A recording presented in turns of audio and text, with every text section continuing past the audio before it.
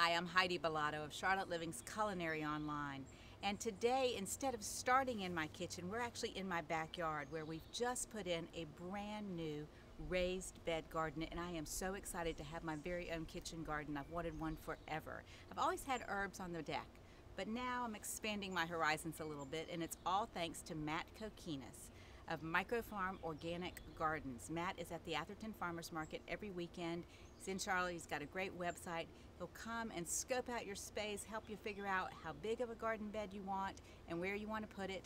And then he came and spent all day here, brought a whole tractor trailer full of dirt. We repotted all my herbs, put fresh organic dirt in the bed with a great mix of stuff.